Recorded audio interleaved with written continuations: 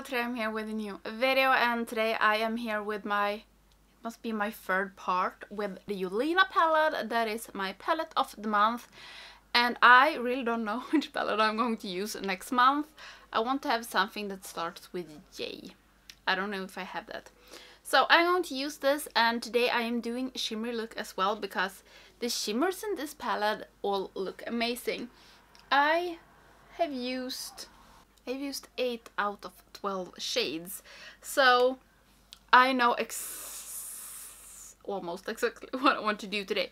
So I'm just going to prime my eyes and then we get started. So I want to go in with, this was the part I wasn't so certain about.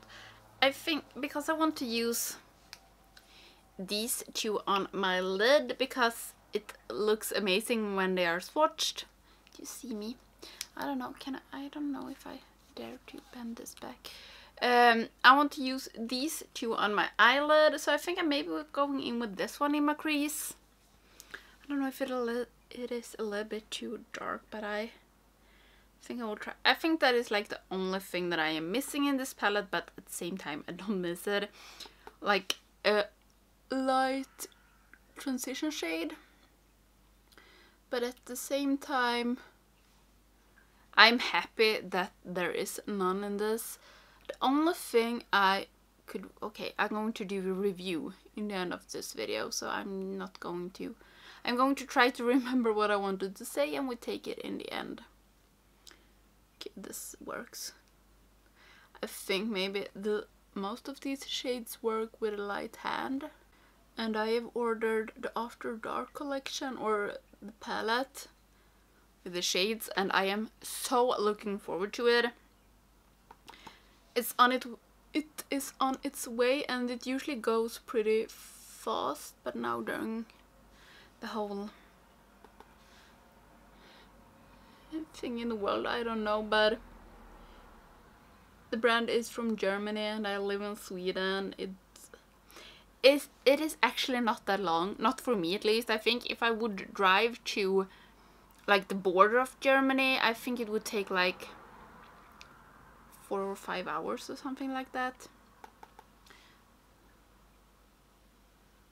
So it's not that far away, but the Swedish postal service usually is shit. And now during the pandemic it is even more shit.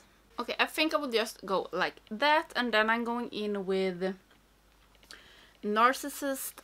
This is a duochrome. I guess it is a duochrome. I don't know if you can see it. I'm so bad at this.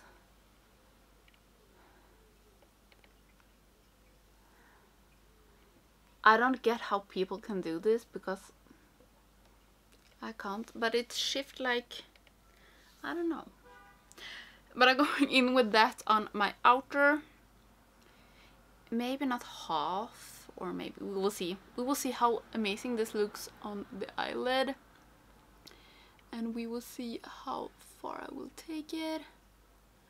Okay, and I'm smudging it a little bit up in my crease, and oh, I don't know though which colors. It feels like it is like a little green and maybe a hint of pink. I'm not going to try to describe a color because we all know that is not my strong thing to do. If you're watching me, it feels like nothing is my strong thing. Not talking English, not describing shades, not doing halo eyes. So yeah, the one thing I like here when I blend it out, it's like the shimmer almost disappears a little bit, so it gives a really nice like fade into my crease shade. Really like that. And now I'm going in with the pink one. Worth it. And the rest on my lid. Maybe I should try to use all the shades in this in my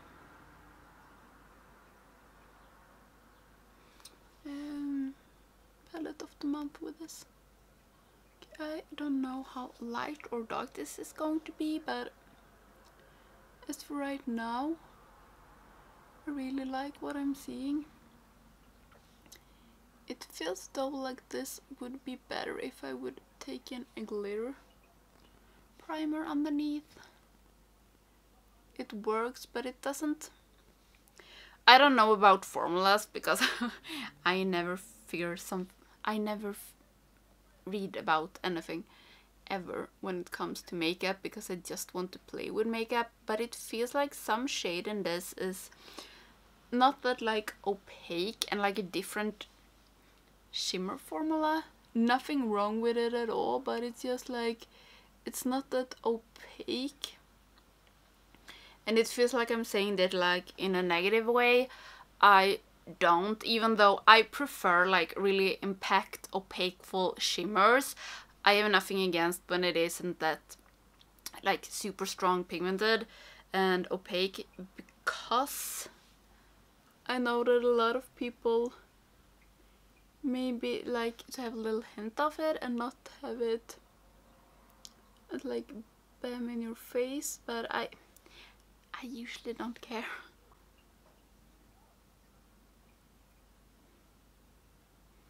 I think I'm going to repeat myself a little bit in this when I'm coming into the review part actually, so I hope you're okay with that. So when I did my first impression with this palette, I got some comments that people really liked that I did a video on this, because it's not that many English speaking people that has done videos on it. Maybe now it's a little bit more, but like I couldn't find, I didn't search the world, but like the top videos were all in German. And like the promotion video with this, with Jolina, the influencer that this is in collab with, I think that video was in German. And I'm like, okay, so I will take away the fallouts. I have some, I think, mostly from this. Okay, I have from the pink one as well. So I will take away the fallouts, fix my base, and then I come back and do the under eyes. And I'm actually thinking about trying to use this blue one on my lower lash. And if I use that blue one, I think I've used them all. This I just like dipped into. Maybe I can take that in my inner corner. We will see. So I will fix my base and then I come back. Okay, so time for the under eyes. And I think I don't know. I think I maybe want to go in with Surgery, this one, and put it. Maybe I should take. No, I take this Serendipity that I had in my crease and just smoke it, not the whole way, because I want to take the blue shade closest to my inner corner, or in my like half of my bottom, half of my lower lash, maybe like that, so I can use all the shades. So, and I actually think that I want to spray this blue one, because I don't, maybe I should try. It sticks really good to my brush, so I will try it. Just take it here.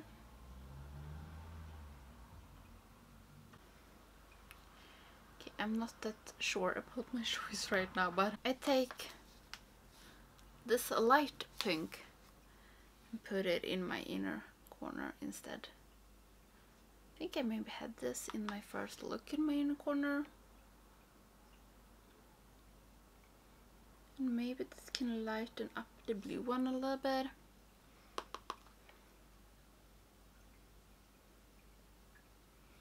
And like connect these two. Okay, I think that the blue was not a good choice of my lower lash, but it is what it is right now. And I think I just need like something in my waterline and a mascara, and I think it will look better then. So I will pop that on, and then we're going to see if I am satisfied with the third and last look with the Jolina palette. Okay, so this is the finished look. For my waterline I used LA Girl's Shockwave Neon Liner in Electric, I don't know. And also one lippy from Lethal. This is in Anemia, and I like the look except for like the blue on my lower lash line, but other than that I like it. So for this look I used this one, I'm not going to pronounce this, Serendipity, Worth It, Narcissist, and more. And now I have used all the shades, so I was thinking about doing a little like review on the palette, and it feels like a lifetime since I did review. So what do I think? I like the packaging. I think it's sleek and I think it's clean, and I think it suits like Lethal's normal like theme, and I like that it has a mirror. I am that person that really likes a mirror.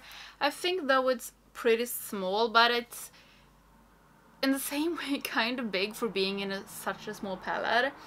And the shades, I have used them all as I said, and it is 1, 2, 3, 4, 5, 6, 7 out of 12 that is shimmers.